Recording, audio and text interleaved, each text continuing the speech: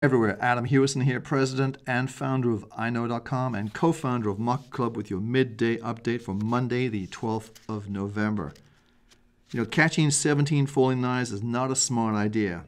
And the reason I say that is because Europe is still in a mess, and their ability to kick the can down the road is getting more and more difficult for countries like Greece and Spain.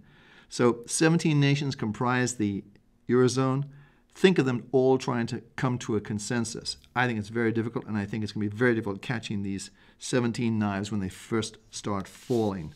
You know, over the past 4 or 5 weeks, we've seen the Dow and the S&P 500 pull back 50% from their recent highs, and we've seen the NASDAQ actually correct 61.8%. All of these are Fibonacci retracement levels. I would not be surprised to see some sort of a bounce from those levels.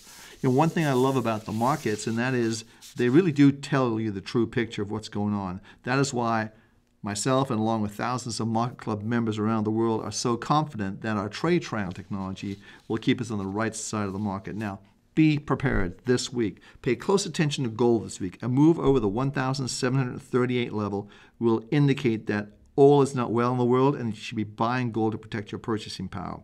This could be in the form of a futures contract or an ETF. That could be GLD or an IAU, the symbol, or physical gold. Really pay attention to that key level today, this week, 1,738. Now, one stock we're going to look to buy is the titanium metals today. The symbol is TI.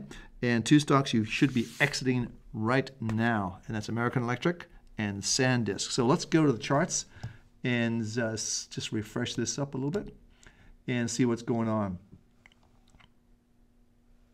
I hope you all had a great weekend, but we've got some interesting markets, of course, and let's start with the S&P 500. It's minus a 70. Now, the S&P 500 is yet to give us a major sell signal, unlike, this is a 30-minute chart, unlike the Dow and the NASDAQ, all of which are in a bear market according to our rules.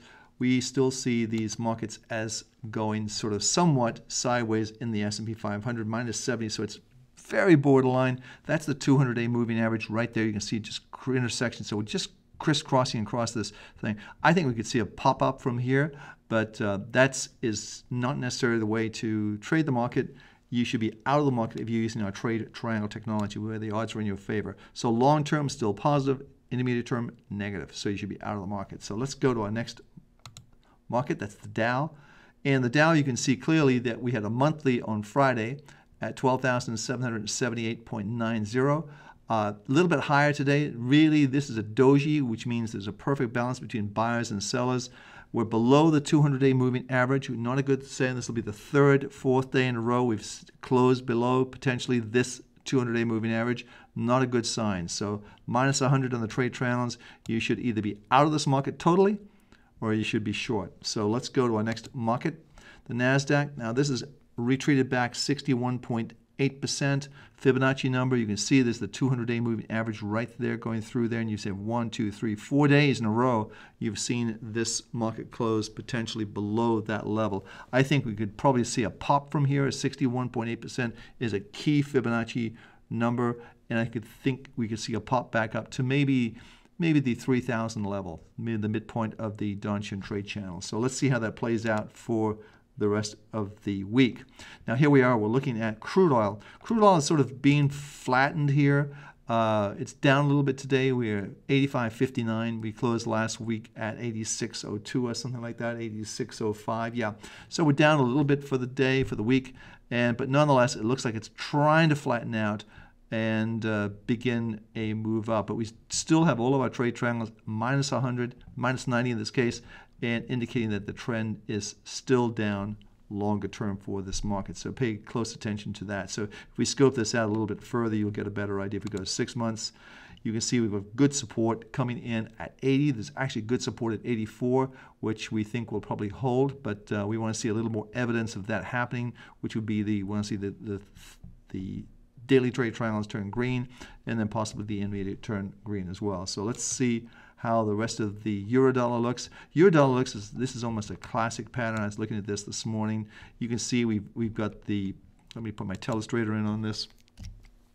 Basically, you just say there's the V, we would call a V right there. So this is a top, this is a top, this is a pivot point right here. And we pointed this out This is the 128 level, of course, and we're currently trading at 127.11.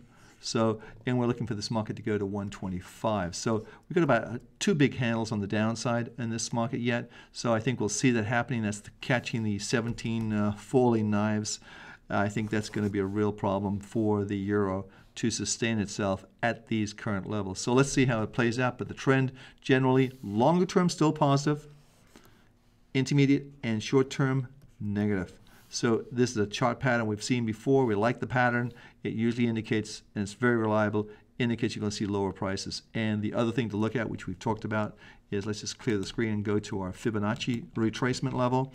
And if you put the Fibonacci in down to the lows, again, you can see 124.75, 61.8% Fibonacci retracement dovetails very nicely with that 125 level. You are oversold, so you are probably going to see a little more pressure coming into this market on the downside. So let's go to our next market, and the next market is going to be gold.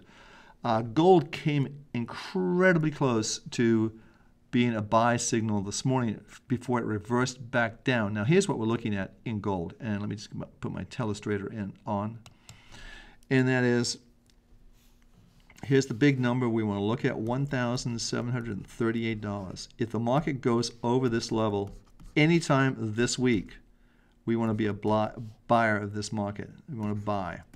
Okay, this would turn our mid-intermediate term trade triangle green and indicate the prices, all prices at that point in time would be going higher. So again, watch that 1,738.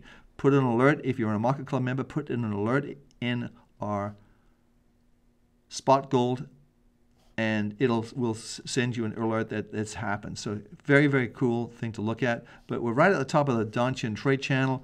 I would not be surprised to see this market pull back, maybe even to the 1,700 level. But watch it very carefully, because this is something I think could be a really, really good trade for the end of the year and also for Q1 of 2013. So let's just clear that screen, go to our next market.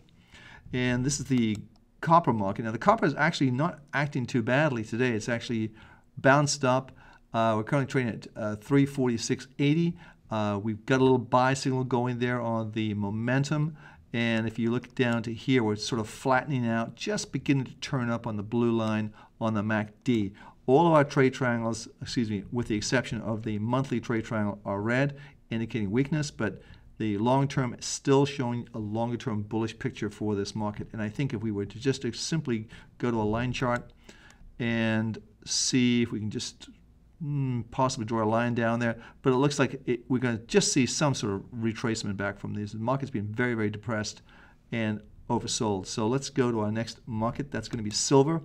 Spot silver, again, very close to giving a buy signal. Didn't do it. Turned back down. See whether, let's just put our, see where it's touching the top of the Donchian trade channel, so it's coming back down. It has very good support coming into this market, right around the 31 level. I think 31.50 to 32 should be an area where the market should find some support. But we are a little bit overbought on the Williams percent R. And on the MACD, if we go down there, I'll show you that the MACD is positive. It has turned up, which is, I think, a good sign, indicating a future for higher prices. Also, you've got the monthly trade triangle is positive and the daily trade triangle is positive. So I think all in all, watch this market very carefully, just like we watch gold very carefully. I would say a move over 33 would be very, very positive for this market. In fact, I think 32.80 would be a kick-in point. And let's just put that on the screen so we make no mistake about this. 32.80 is basically a buy point on spot silver. This would turn this triangle green, indicating all of these triangles would then be headed higher. So definitely watch this level very closely. So let's go to the stocks we're talking about today. I've got exiting those stocks and some stocks to one stock to buy. And it also happens to be a metal stock. So it's up a lot today. It's about titanium. And the symbol is TIT, like tie, like a tie. And it's titanium metals. And you can see it just opened up very, very strong. It's way up here. I would say what you may want to do with this is just maybe wait for a couple of days, maybe get a pullback to the 14.50 or 15 level. But it really has put a big base in this, the highest we've seen this market for some time. In fact, let's just scope this out a little bit further. And this is the highest we've seen this market since, gosh, all the way back in January of 2012. That's pretty much the highs for the year. I think we're going to see this market go higher because, as I say, all of our trade triangles, this hasn't registered yet, but it will register as a positive for this market. And you can see our MACD is very positive as this. This is a big, big, big move today. You can see bump, we've jumped up where it's up 42% for the day, which is pretty big, I know, but the reality is it can go a lot higher. And if you look at the stock where it's been in the past, it's been as high as 40, and this goes all the way back to maybe 50 or 45. So it still has quite a ways to go, and certainly if you can, let's just take everything off the screen, and let's just make this very, very simple. And it's just a simple line chart. We'll take the, and we'll go a simple line chart. We'll get our trend line, and we'll go from the highs here, just stretch that out, and that's just about as perfect as you can get it in terms of a trend line. So it's a long-term trend line coming in from really July of, looks like May of 06. So it's a 6-year trend line you're breaking today. Very, very powerful indicator. So you can see, to make a trend line a perfect trend line, you want to see the following happen. Here's your start point, second point, third point, fourth, fifth, sixth, seventh. You need to have at least 3 points to make a valid trend line.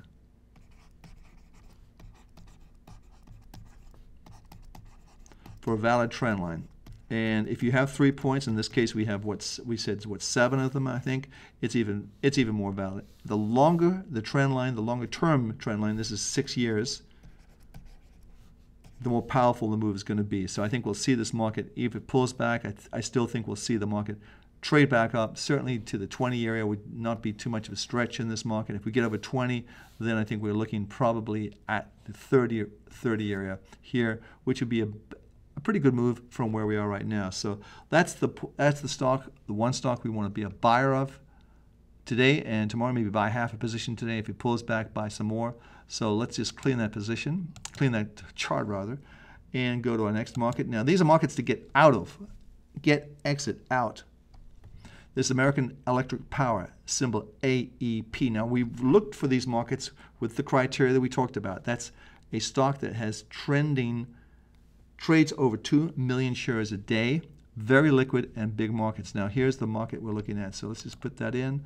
Let's go to like a 6 month and put our trade triangles in. Boom, you can see right today it just kicked in there at 41.52, currently trading 41.07. This is not a good sign. Potentially we can go lower, and you can just, if we scope this out just a little bit more, you'll see we get down to the 37 level. Not too much of a trouble, in my opinion. Now we've also turned down in the MACD. We turned down a few days ago, and if you look at our other indicator, put our weeklies in there, you can see we're out much, much higher levels. And this is where you blend your tools. You basically trade with the trend, and the last signal we had here was to be a buyer right here. And let me just take this the trend line tool off, but we was a buy right here at 39.22, and you're out at 43.80 because you buy on the main trend and you exit on the weekly. So that was a nice 43.80, 39. So it's a nice almost $4 profit there, 10% profit in a very, very short period of time, I might add. And now you're out of the market and you saved yourself all this pressure on the downside. Now it's saying exit period. The trend has definitely changed to the downside. So let's go to our next market, and that's SNDK, SanDisk. If you use computers at all, you're very familiar with this name. This gave a sell signal today to us right here, and that's a 40.35. It's currently trading at 40.55, so if you wanted to, you could actually sell it at a better price. And certainly this line here that we're looking at, the lows right around here at 40.36, it's definitely we traded below that today. So I think this market appears to me, I should say, is that it is rolling over to the downside.